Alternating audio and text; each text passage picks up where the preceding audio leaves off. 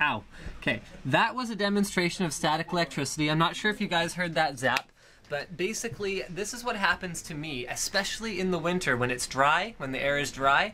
Every time I walk away from my desk in my awesome winter boots with the static magnet fur inside them. So this is just a quick warning about handling computer equipment, and this is what I have done actually at my own desk to negate the effects of this, because I've actually been zapped so hard by my mouse wheel that I've had my mouse turn off, my keyboard that my mouse is turned off, and then it takes about a minute to turn back on.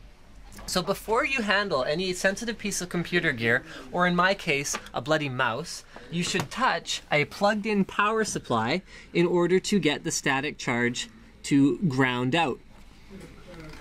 That was pretty much it. You can go ahead and stop.